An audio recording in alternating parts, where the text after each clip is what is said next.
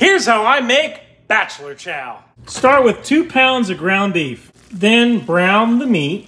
Drain out the fat. Careful, it's gonna be hot. Add a can of tomato paste. Stir that in. Add 2 cans of kidney beans and stir. Cover it and give it like 10 minutes on medium, Stopping to stir like once every 2 minutes or so. Boy, look at that.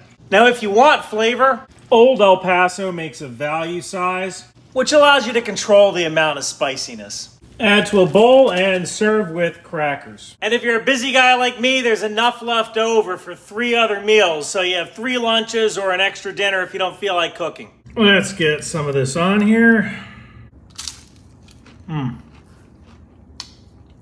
Oh, it's good. There's only 2 dishes to clean up, and if you use crackers, then you don't even need to wash a fork. The recipe is in the pinned comments below.